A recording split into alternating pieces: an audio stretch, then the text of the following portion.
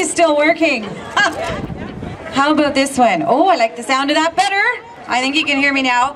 Now I'm going to introduce you to someone who you can actually buy her CD here today. It's over at the Red Friday table, the Red Friday ladies table. Her name is Nicolette Lagasse. She was born and raised in Pembroke, and she began her musical studies at the age of 9. She started composing her own music when she was only 12 and started performing live in front of audiences wherever she could. In 2006, Nicolette released her debut album, Truth in Time.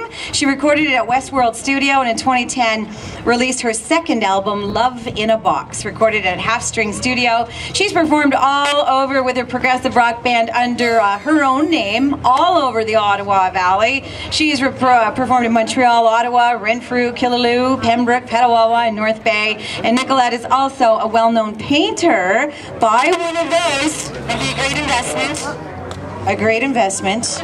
Test 2. A great investment for your retirement. Buy one of her paintings, because I think that would be great. And it would be good